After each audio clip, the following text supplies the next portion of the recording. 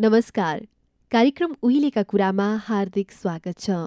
सुनिरहनु भएको छ चितवनको पहिलो रेडियो सिनर्जी एफएम 91.6 मेगाहर्ज। आजको कार्यक्रममा म कुराकानी गर्दैछु भरतपुर 18 गुन्जा नगर निवासी 81 वर्षीय हजुरबुवा देवी प्रसाद ढकाल र 75 वर्षीय हजुरआमा वसुन्धरा ढकालसँग।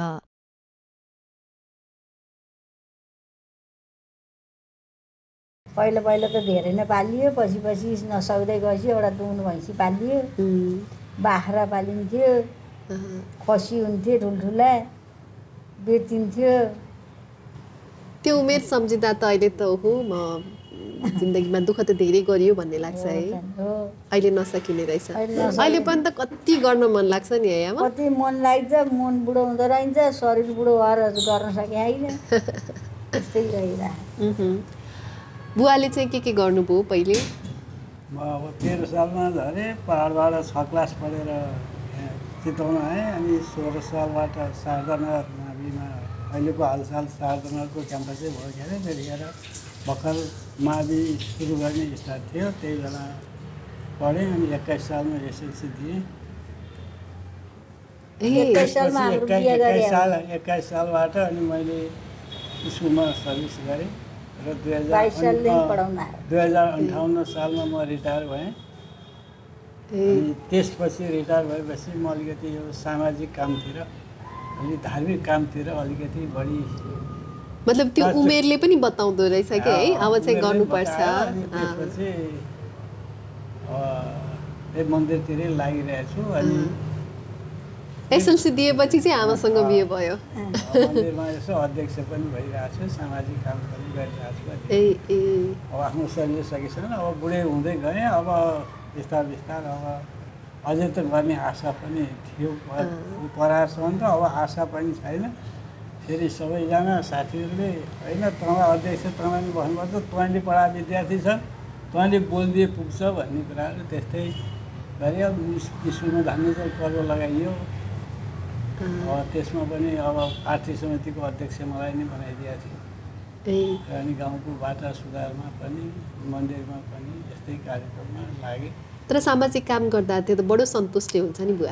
आफूले तागेका काम पुग्यो भने सन्तुष्टि हुन्छ।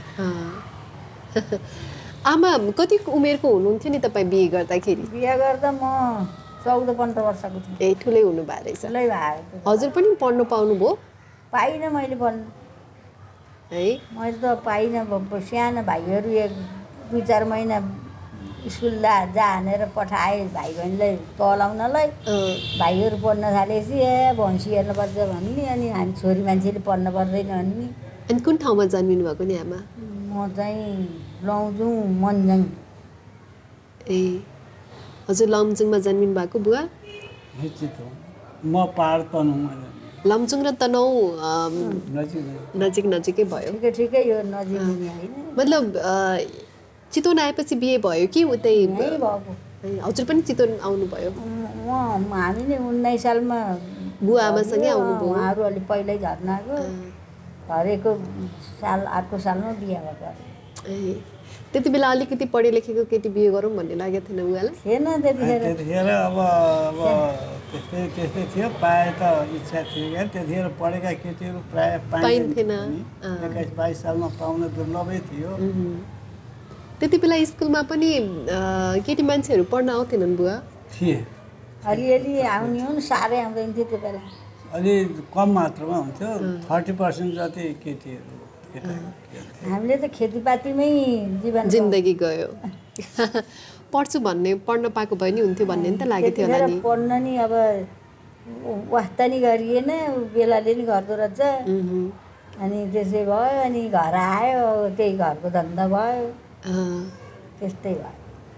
पहाडबाट अब अलिकति समथर चितवनमा आइपुग्दाखेरि त होइन छुट्टै अनुभव त भएको थियो होला नि है? चितवन कस्तो लागेको थियो त्यति बेला? त्यतिखेर अब केही जस्तो नि भएन, पढ्न नि पढिएन, खेतीपाती नै गर्ने, गाई बस्तु हेर्ने, त्यो बेलाको त त्यही थियो चलन। बुवाको त स्कुलमै बित्यो होइन? स्कुलमै आउने जाने पनि गर्थेँ, स्कुलमा पनि बिताएँ मैले केही समय। अब खेतीपातीमा नि गर्थेँ, म खेतीपाती गर्थेँ। मेरा 6 दाजुभाइ थियौँ। सबभन्दा जेठो म हो र एक बहिनी थिइन् मेरो। बिहान साँझ त घरकै काम हुन्थ्यो। बिहान बेलुका घरकै काम हुन्थ्यो। अनि बा पनि 26 सालमै बितिदिनु भयो। अनि भाइहरूलाई पढाउने अनि त्यति गर्दा गर्दै मैले पनि त्यति आइएडसम्म त पास गरेँ। कहाँ पढ्नुभयो वीरेन्द्र? आइएड त मैले वीरगन्जमा। वीरगन्जमा। यहाँ वीरेन्द्र क्याम्पस कुदिसकेको थिएन? छन् त थियो, उहाँ सरकारी कोटाबाट वीरगन्ज गइयो। ए कुन विषय पढ्नुभएको बुवाले? मैले भोकेसनल। भोकेसनल। ए व्यावसायिक नै पढाउनु भएपछि विद्यार्थीहरूलाई पनि। व्यावसायिकताको जुन पुस्तक छ नि आज पनि त्यत्तिकै महत्त्व छ कि, तर हामीले त्यति गर्नुपर्थ्यो सबै कुरा। सिलाइ बुनाइ, पङ्खा बुन्नु, बाँसको काम, माटाको काम, त्यो सबै जान्नु भएको छ बुवाले। सबै आउँछ, अलिअलि आउँछ। पाक शिक्षा तर आजकल हराउँदै गयो है बुवा? आजभोलि त सबै मेसिनको जमाना आयो नि त। पहिला त मैले तालिम लिएर आइसकेपछि मलाई साँच्चै नै भन्यो भने माघ फागुन अनि मुक्सिर वैशाख जेठ असार यी महिना मलाई फुर्सदै हुँदैन। सबै खाना बनाउन आइज, पुलाउ बनाइदे र आइज भन्ने। अनि अब क्या नि अब उता क्याजुअल बिदा लिँदै पकाइदिनु पर्ने, लगाइदिनु नहुने, सबैजना त्यस्तै हुन्थ्यो। बुवाले चाहिँ घरमा चाहिँ कतिको पकाउनुहुन्थ्यो नि आमा? घरमा त नपकाउने, बाहिर मात्रै। कहिलेकाहीँ त सुख पाए नि हुन्थ्यो भन्ने लाग्थ्यो होला है आमा? घरमा त नपकाउने भन्दै हामी बाहिर निस्कियौँ अरे अनि त्यस्तो बेला मात्रै नपकाउने। घरमा चाहिँ अल्छी लाग्थ्यो र बुवा? त अल्छी खास त यस्तो हो, अब छुट्टिएर अब पहिला आमा नै हुनु हो। अनि त्यसपछि छुट्टिएपछि अब धेरै जसो उतै बस्यो। म स्कुलतिर पढाउने, अब त्यति गर्ने कार्यक्रम त हुँदैन थियो। तैपनि मलाई एक्लै घरमा पकाउन चाहिँ त्यति हुँदा अलिक चाडबाड पर्दा म अगाडि त्यस्तोमा मजा लाग्ने। चाडबाडहरूमा म अगाडि नै सरेर पकाउँथेँ। अब दैनिक त मैले पकाउँदै थिएँ न। दैनिक काम चाहिँ अब आमा दिदी बहिनी होइन, मतलब भाउजू बुहारीकै काम हो भन्ने हुन्थ्यो नि त, त्यही भएर पनि होला। पढाउने अनुभव चाहिँ कस्तो रह्यो बुवाको? मेरो त पढाउने अनुभवमा त मलाई अझै जाँगर लाग्छ। अझै क्लास पाएँ, अझै पढाउँला जस्तो अझै पनि यो उमेरमा अझै पनि साहस र प्रयास छ। अब मैले पढाएका विद्यार्थी, मैले पढाएको विद्यालयमा जाने भने देवी सर आएर अझै पढाइदिए पनि हुन्छ भन्ने जस्तो शिक्षकहरूको भावना। विद्यार्थी त छैनन् नै। 58 सालमा रिटायर भएको, अब त 20-21 वर्ष पनि भइसक्यो रिटायर भएको। त्यही पनि जाँगर अझै पनि आउँछ त्यति हराउँदिन। अनि विद्यार्थीहरू भन्छन् तपाईँले पढाएको विज्ञान मैले प्र्याक्टिकलै लिएर जान्थेँ। बोटेनी पढाउनु पऱ्यो भने जराहरू भए गोरुको लिएर जान्थेँ। फलफुल पढाउनु पऱ्यो, फलफुलले लिएर गएर भित्र विभिन्न किसिमका बिउहरू, फलहरू, इपिकार, मेडोकार्पी यस्ता कुराहरू अझै पनि सम्झना मलाई छ। जराहरूको बारेमा त्यस्तै मैले पढाउँथेँ। मैले विज्ञान चाहिँ राम्रै पढाउँथेँ। 7 क्लाससम्म पढाउँथेँ। कहिले 8 क्लास लिँदै भनेको ठाउँमा पनि म गएर लिइदिएँ। 7 कक्षासम्म चाहिँ पढाउन पाउनुभयो? निवारी हो। 7 कक्षासम्म चाहिँ पढाउन पाउनुभयो? 7 क्लाससम्म पढाएँ। कहिले 8 क्लास पनि लिँदै भन्थे। 8 क्लासमा विज्ञान मैले लिन्थेँ। ए आमा पढ्न पाए हुन्थ्यो भन्ने चाहिँ लाग्दै लागेन र? लाग्थ्यो पहिला त। अनि यस्तै अब व्यवहारमा परियो, यही घरकै धन्दा गर्ने, अनि थकै लाग्थ्यो। अनि पढ्न के मन लाग्ने, छोरछोरी हुने, देवरहरूलाई सेवा गर्नुपर्ने, धेरै टन्टा हुने, थकै लाग्ने। पछि त्यो प्रौढ शिक्षा आएको थियो। त्यो बेलुका किताबहरू महिलाहरूलाई लिएर त्यो पढ्न गयो। अनि अब दिनभरि काम गरेको थकै लाग्ने, सक्दै नसक्ने, कहिले लड्न पायो भने जस्तो हुने। काम दिनभरिको थकाइ हुने है। लथाचुडी गऱ्यो अनि बेलुका त त्यही 2 घन्टा, बेलुका 2 घन्टा लालटिन बालेर त्यही वरिपरिका यसो महिलाहरू जम्मा भएर पढ्ने। 2-4 जनाले त आएन, मलाई त त्यो थकै लाग्ने, बस्नै नसक्ने। 2-4 जनाले त राम्रै गरे। आजभोलि रामायण पढ्छन्, हर हिसाबहरू हाम्रो साधारण त सही गर्छन्। सही गर्नु त जति सिकाए पनि नआएकै हो। अब आउनु पर्ने पहिला भाग्यमा लेखा हुनुपर्ने रहेछ सबै कुरा। पूर्वजन्मको कमाइमा 5-6वटा कुराहरू त पूर्व नै हुन्छ। मर्नु, जन्मनु, विद्या आर्जन गर्नु, धन कमाउनु, यी जन्मिँदा नै भावीले लेखेरै लिएर आउँछ। नानी यो पछि आएर मैले पढ्न आएन भन्नु मतलब छैन। पहिले नै भावीले त्यस्तो लेखिदिएको छ, त जति घोटे पनि आउँदैन। के लाग्छ आमा अहिलेसम्म पाएको दुःख कष्ट मतलब जीवनमा जे भोग्यो त्यो भाग्यकै? हामीहरूले 10 क्लास पढिदिए भए, एसएलसी दिए भए हामीले राम्रो जाहिर पाइन्थ्यो। बुढेसकालमा आनन्दडी पेन्सन भएर बस्न पाइन्थ्यो। अर्काले कमाएको जसले कमायो उही रमायो। त्यस्तो मौसम लाग्छ मलाई त। दुःख गर्यो, अनेक गर्यो। अहिले बुढेसकालमा चाहिँ पहिला चाहिँ यति जग्गा किन्न पाए हुन्थ्यो, यति घर बनाउन पाए हुन्थ्यो, यस्तो गरिदिनु पाए हुन्थ्यो। अहिले बुढेसकालमा चाहिँ सबै कमाएका रमाउँछन्, बुढेसकालमा हुँदो रहन्छ। म त त्यो त चिन्ता लाग्दैन।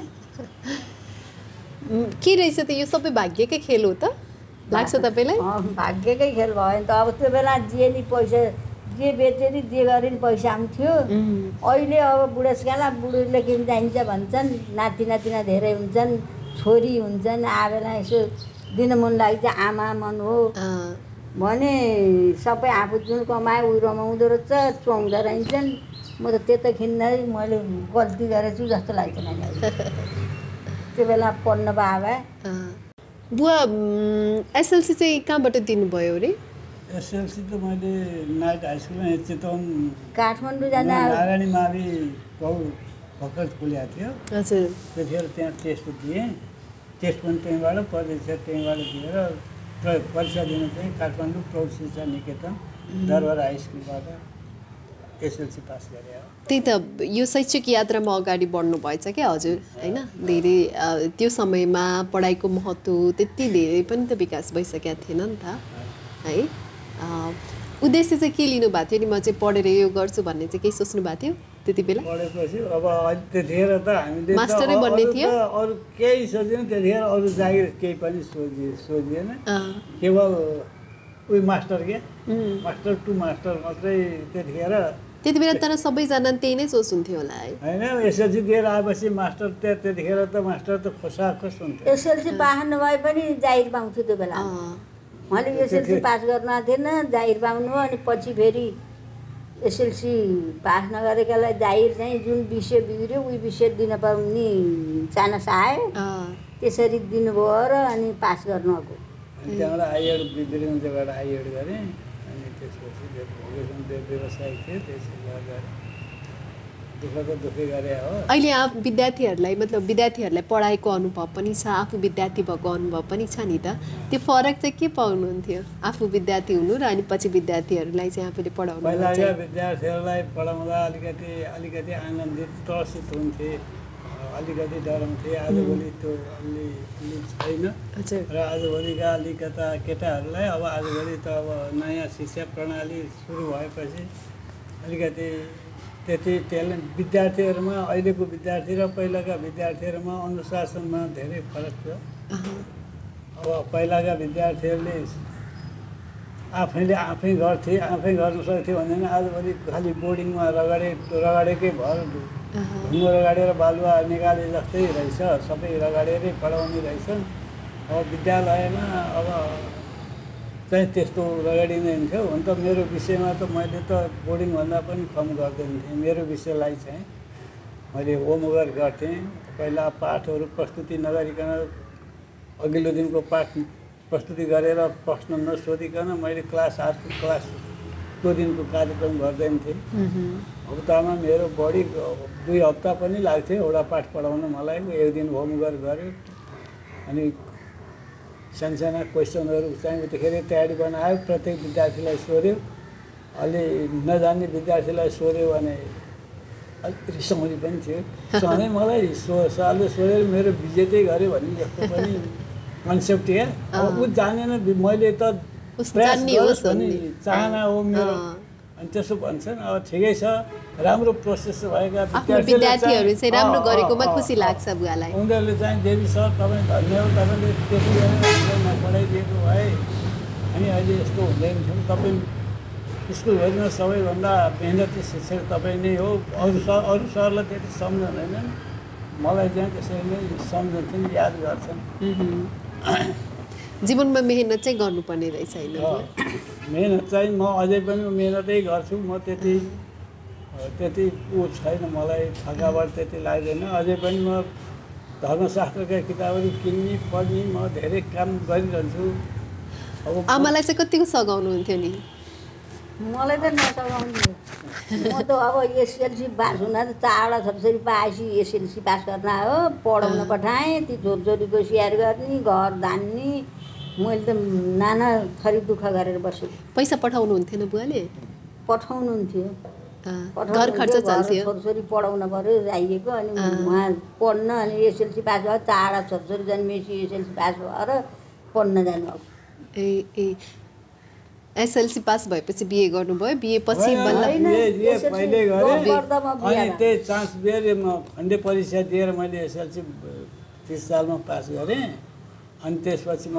आइएड गर्न वीरगञ्ज आएँ अनि त्यतिखेर त पहिला तलब स्केल जम्मा 70 रुपियाँ दाम थियो पहिलो मेरो नियुक्ति पत्रमा जम्मा 70 रुपियाँ थियो एक महिनामा तर त्यति बेला चल्थ्यो नि आमा घर खर्च त अहिले त कति महँगो भयो नि जमाना कहाँबाट कहाँ पुग्यो जस्तो लाग्दैन अहिले महिनाको 22-23 हजार पेन्सन बुझ्दाखेरि पनि त्यत्तिकै छ पेन्सन मात्रै त्यति बुझ्दा नि त्यत्तिकै छ त्यो बेला त खासै खर्चै हुन्थेन त्यो बेलाको त सबै घरै खानेकुरा हुन्थ्यो किन्नै पर्दैन थियो अहिले त जे नि किन तर अहिले पनि त हजुरहरूलाई त किनेर खान त मन लाग्दैन होला है लाग्छ अब गर्न सके आउँछ र गर्न नसकेपछि आउँदैन किनेर नखाएर के खान्थ्यो के गर्ने त नि है किन्ने हो अब पहिला त पर्दैन थियो किन्न जे नि घरै बनाइन्थ्यो खाइन्थ्यो आफ्नो पालाको जस्तो त फेरि केही पनि भेटिँदैन नि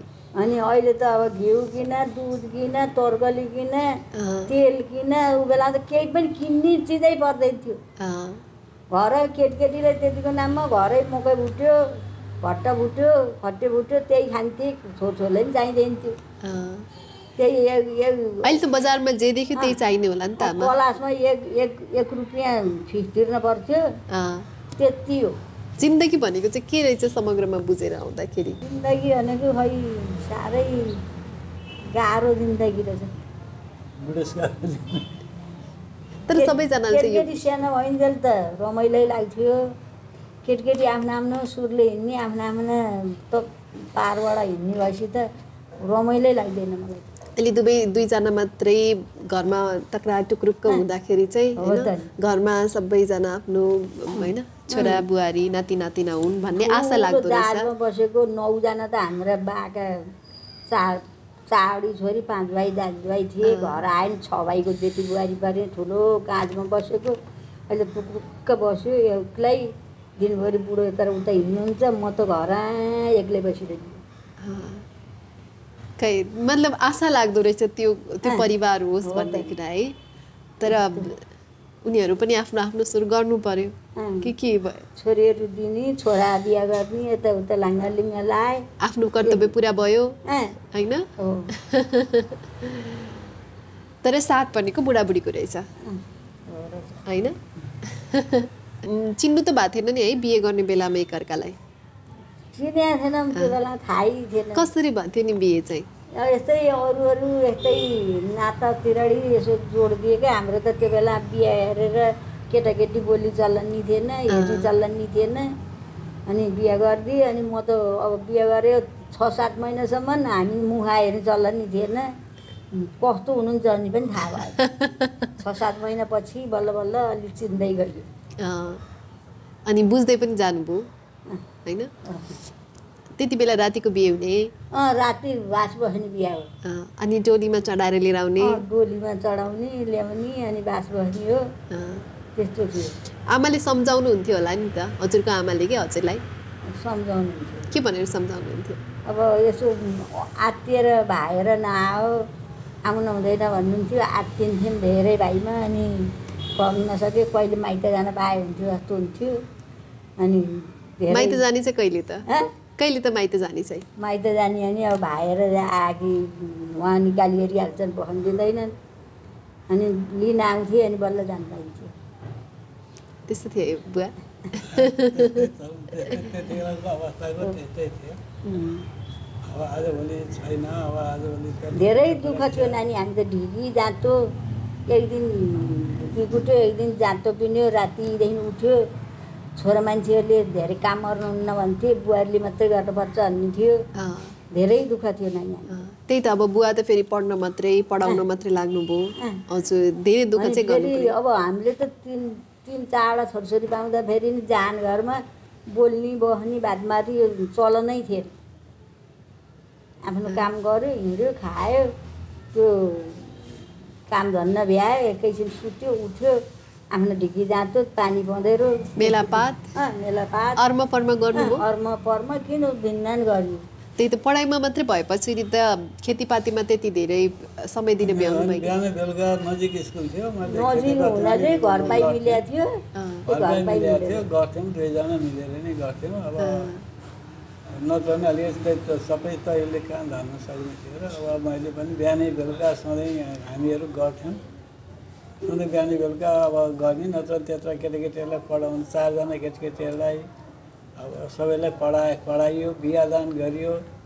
नगरे त होइन, गर्दा गरेकै हो। 4 पैसा अझसम्म ऋण लगाइदिएको छैन, अझसम्म त लगाइदिएको छैन कि यस्तै। अब के लाउनु त नि, अब हाम्रो हात आउँदैन। बस्ने अन्न पानी छ, जग्गा जमिन छ, खान पुग्छ र ठाउँबाट ल्याएर पैसा कमायो भने जग्गै किनियो भन्थे, जग्गै किन्ने भनेर यही भरतपुरतिर 2-3वटा घडेरी किनेका थियौँ। अनि जम्मै बाबुले कमाएको भन्यो, जम्मै बेचेर ल्याएर यहीँ गरेको। घर बनाउने बेला नि भैँसी पाले, खेतीपाती बेचेर नि यहीँ ल्याएर घर बनायो, सबै हो। अब अहिले छोरा बुहारी बस्छन्, हामी उता बसेछौँ। यता बस्न मन लाग्दैन बजारतिर? अब पहिला अलि हुँदै आउन पाइएन। अनि नाति नातिना यहाँ पढाउन ल्याए, नाति नातिना ल्याएपछि चाहिँ आएर बस्नु जस्तै लाग्दैन। त्यो बेला नाति नातिना चाहिँ आउन पाए लाग्थ्यो होला, अहिले त लाग्दैन। उतै आफू जहाँ बसियो त्यतैको माया बढी लाग्ने भयो। त्यहीँ बरु केही सुविस्ता, पुरानै सुविस्ता छैन हाम्रो उहाँ, पुरानै चलन छ। हजुर। अब यहीँ आउने, यहीँ गर्ने, यहीँ बस्ने भनेर एउटा मात्रै छोरो, छोरीहरूकालाई दिए 3वटी हुन्। अनि भनेको, अनि नाति नातिना पढाउन ल्याए, हामी वहीँ बस्दाखेरि त त्यहाँसित मेरो त मन त खिन्न भयो। आएर बस्नै पाए हुँदो जस्तो नलाग्ने, नाति नातिना पनि छैनन्। बुवाले अहिले पनि धर्मग्रन्थहरू पढिरहनुहुन्छ? धर्मग्रन्थ पढिरहनुहुन्छ अहिले पनि? पढिरहनुहुन्छ। म त 70 सालबाट मन्दिरमा 72 सालबाट त हामी दैनिक 12 बजेबाट 2 बजेसम्म अखण्ड हरिकीर्तन हुन 2 घन्टा प्रवचन गर्ने, भजन गर्ने गरिएको थियो। यो लकडाउन गरेपछि त्यहाँ रोकिएको थियो, नत्र दिउँसो दिन बिताउनु त हामीलाई केही गाह्रो थियो। गुन्जानगरको कुन मन्दिरमा? बोटेनदेवी परादेवी महालक्ष्मी मन्दिर। कति टाढा छ नि घरबाट? मेरो घरबाट नजिकै पर्छ। 10 मिनट। सबै त्यहाँ जम्मा हुनुहुन्छ? अनि पहिला, अहिले यो कोरोना आएदेखि छोडे। अहिले फेरि जम्मा हुनु भएको छैन? एकादशीमा जम्मा हुने, चाडपर्व दसैँमा त्यहाँ राम्रा मन्दिर 5-6वटा मन्दिर छन्। जग्गा छ मन्दिरको लागि 12 गठा जग्गा छ। अब त्यो सबै व्यवस्था मिलाएर अब त्यहाँभित्र अहिले पुराना थारूहरूले पूजा गर्ने गरेका पुराना मूर्तिहरू पनि छन्। नानीहरू त्यहाँ आयो भने मैले त्यो पुरानो एउटा किताब पनि, इतिहास पनि लेखेको छु। हजुरले आफै लेख्नु भएको छ? त्यो किताब इतिहास त्यो खोजेर मैले पत्ता लगाउने काम मैले गरेको। कति पुरानो रहेछ त्यो मन्दिर, कति पुरानो रहेछ भन्ने कुरालाई लिएर खोज भने, अनि मैले पत्ता लगाएर अनि 2077 सालमा जन्मेको एउटा थारू बुढालाई फेला पारेँ 1977मा। अनि त्यसले भन्थ्यो अब यो मन्दिर हामीहरूले आज होइन, हाम्रा बाजेहरूदेखि पूजा गर्दै आएको मन्दिर हो यो। र उनीहरूले पूजा गर्ने गरेका त्यहाँ माटाको उनीहरूको पालाको हो कि अथवा त्यहाँभन्दा अगाडि के हो, त्यसको बारेमा पनि त्यहाँ सबै त्यही माटाका मूर्तिहरू सङ्कलन गरेर बोरामा राखेको छ अहिले यतिखेर। त्यहाँ पहिला राम लक्ष्मणहरू यिनीहरू पनि त्यही बाटो भएर सोह्रबारी गर्थ्यो भन्ने किम्बदन्ती पनि पाइन्छन्। हजुरले छाप्नु भएको छ त्यो किताब? त्यो पुस्तक छाप्नु भएको छ? किताबमा मैले छोटो परिचय लेखेको छु। स्मरिका जस्तो। ओके, हजुर। अनि अब मलाई त एउटा नानीको अगाडि एउटा मैले सानो बाल्यकालमा 2 क्लासमा पढेको एउटा मार्मिकै जस्तो लाग्छ आजभोलि ठ्याक्क मैले त्यही सम्झन्छु। हजुर भन्नुहोस् न। है हजुर हुन्छ हुन्छ। प्रभुनाथ अनाथ भएँ टुहुरी पति माता पिता बिरसौँ कसरी पति छन् घरमा विधवा म यहाँ तन बस्छ यहाँ मन बस्छ कहाँ धन लिजन यो बुझ बिक्री गरेँ तर यो मन बिक्री हुँदैन हरे। हजुरले आफ्नै शब्द हजुरले होइन यो मैले अरू किताबबाट पढेर त्यति याद गरिरहेको त्यतिखेरको। हजुरले चाहिँ कतिको लेख्नुहुन्छ नि साहित्य रचनाहरू? मैले त्यति त लेख्दिनँ। हजुरले वाचन गर्नुभएको आमालाई नि सुनाउनुहुन्छ? होइन मैले अब आमा आफ्नै कामको धुनमा हुनुहुन्छ होला? कामकै धुनमा हुने यस्तो सुनेर बस्दै नि। अनि आमा चाहिँ त त्यही हो। अब आमा अलिकति म पढ्न थाल्छु उसलाई अलि त्यति ध्यान दिनुहुन्न? आमालाई त्यति धेरै ध्यान दिँदैन कि कामले फुर्सदै हुँदैन त? कामको फुर्सदै नहुने हो। पहिला फुर्सद हुँदैन थियो आजभोलि फुर्सद हुँदा अहिले फुर्सद छ। अहिले फेरि त्यसरी बसेर ध्यान दिएर के अलि लट्ठ बनाउँछ के सुन्न त सुनिरहने। हजुरले पनि पहिले पहिले त गीत गाउनुहुन्थ्यो होला नि त आमा? गोठालो खेतालो जाँदा अब गीत गाइयो होला पनि। बिर्सिनुभयो? अलिअलि सम्झना छ कि? सम्झाइन अब बिर्सिरहेको। त्यही पनि त्यही वनपाखामा गाउने गीत भन्दा पनि हुन्छ। खै आएको भुलिसक्यो। मनमा आयो मुखमा आएन आमाको हो?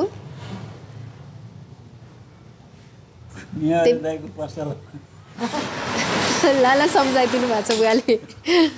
एउटा गाई चाहिँ कति राम्रो सुन्छ नि। खै आएको चाहिँ तैँमा तल मैले भन्नुपर्ने हो क्या। तैँमा तल सन्तला गाडी नियरे दाइको पसाला माइतीका गएर बसन चाहिन्छ मोर रैजान पहिले पहिलेको तिजको भाका त्यस्तो हुन्थ्यो है आमा? अहिले भजन कीर्तन यसो गुनगुन मतलब भजन कीर्तन पनि त गाउनुहुन्छ होला नि? भजन कीर्तन गर्नुहुन्छ होला नि? त्यही भजन कीर्तन नि यसो त्यसो गर्यो अनि फुर्सदै नहुने थकै लाग्ने यस्तै गरी गरी एउटा भजन दुवैजनाले गाउनु न भजन। देख्नु तपाईँले भन्नुलाई